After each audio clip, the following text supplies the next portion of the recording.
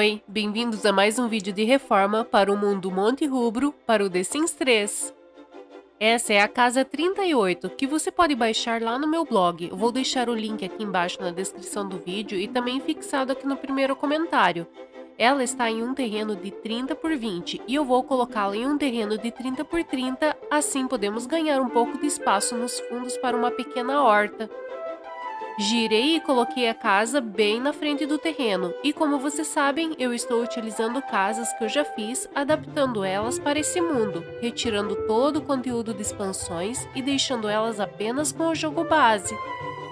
Queria pedir desculpas mais uma vez pelos vídeos das últimas semanas, em especial pela falta de vídeo dos últimos dias. Fazia bastante tempo que eu não falhava com vocês, mas para ajudar tive uma gripe forte com uma crise de rinite. Que fase! Esse vídeo sairia na sexta, mas não consegui editar. Pelo menos agora estou gravando áudio para vocês.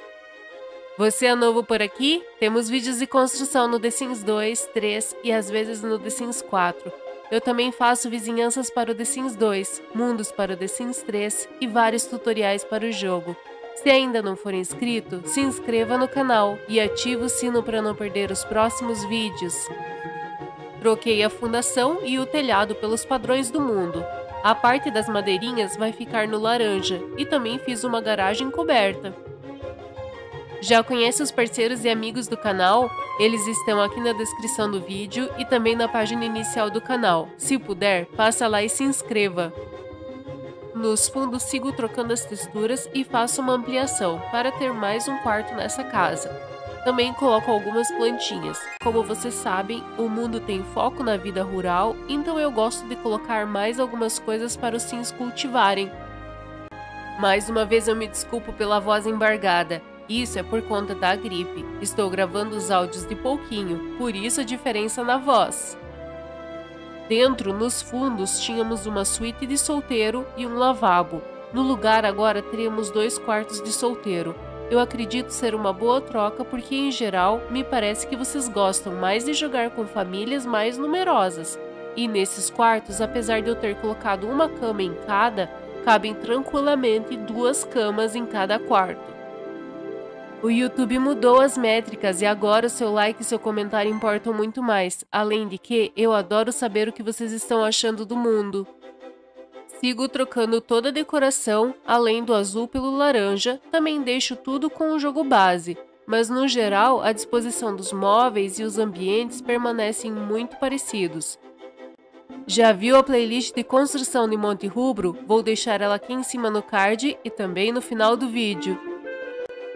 A cozinha agora tem um pouco menos de bancadas, mas na minha opinião ficou até mais funcional e clean. Às vezes temos um ambiente cheio de objetos e ele parece pequeno. E quando reduzimos isso, percebemos que ele não é nem pequeno, pelo contrário, tem um tamanho ótimo. O banheiro, que antes era da suíte de solteiro, agora serve aos 2 quartos e também como lavabo. E finalizamos com a suíte de casal. De volta ao cal, faço o caminho de terra que ligam as entradas de pedestres e de garagem. E também faço isso na casinha rosa que reformamos há pouco tempo. Eu já disse isso diversas vezes, mas vou falar novamente. Eu sei que é um serviço perdido, porque quando texturizar o mundo todo, esses caminhos vão sumir. Mas eu gosto de mostrar para vocês como vai ficar assim. Por falar nisso, devo texturizar esse mundo em breve. Quando fizer, vou mostrar para vocês e também, claro, vou mostrar as correções manuais que eu farei em cima disso. Outra coisa que eu queria avisar é que em breve a vizinhança de New Tiny Island no The Sims 2 vai estar pronta para download. Eu não esqueci dela não, viu? Por favor, tenham paciência. Quando terminar, devo avisar vocês na comunidade ou quem sabe até fazer uma live.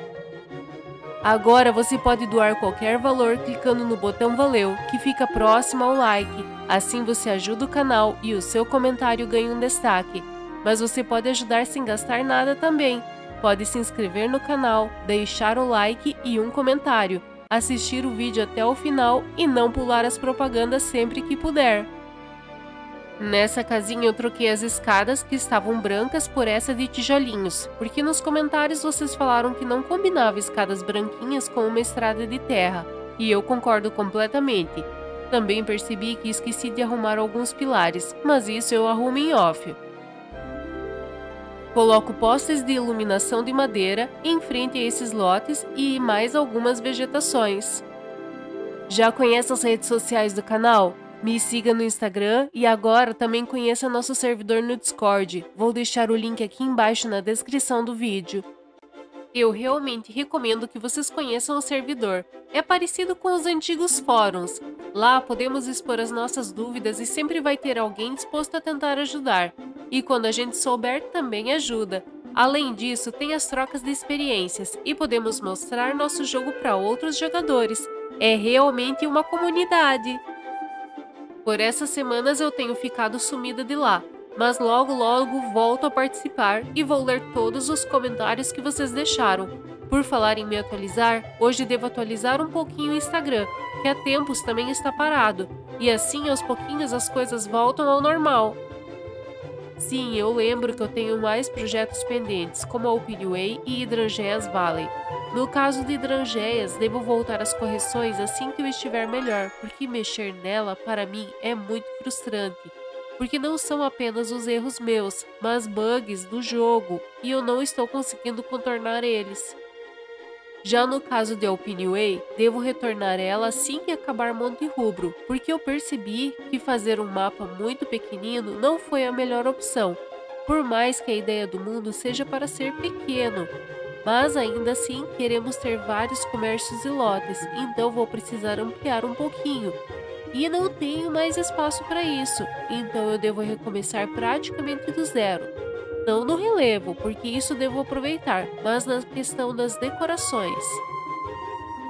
Jogar The Sims para mim sempre foi uma terapia, mas acredito que como eu estou com vários projetos e alguns deles são problemáticos, acabo que quando lido com eles o efeito é contrário.